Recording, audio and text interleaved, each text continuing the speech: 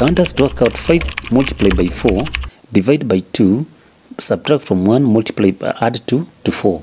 Now, there are simple mistakes that people make that I don't want you to make. Now, someone can make this mistake and say that this one is now equals to 5 multiplied by 4 is 20, divide by 2, subtract from 1, add 2, add to 4.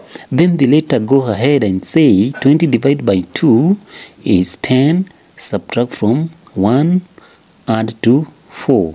Then from there, they say now that 10 subtract from 1 is 9, then 9 add to 4, and the answer now becomes 9 add to 4, the answer now becomes 13. And then they say this is the correct answer. I disagree. This is not the correct answer. Come with me up to the end and I tell you how we can work out this operation in the easiest possible way. So let's kickstart. So we shall begin with writing the solution here.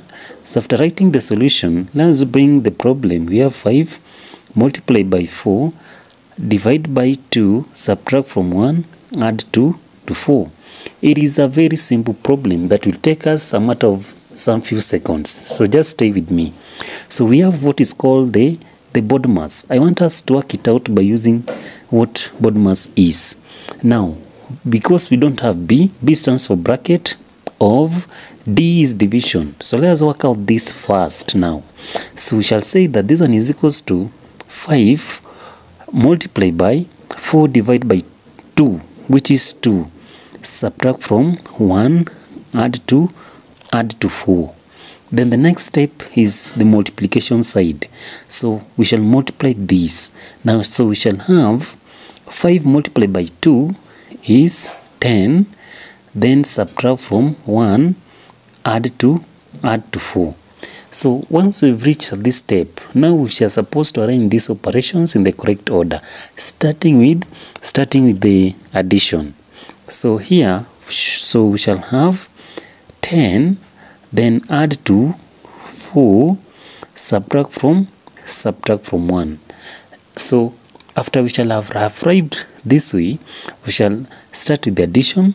That one is equals to 10 add to 4 is 14, subtract from 1.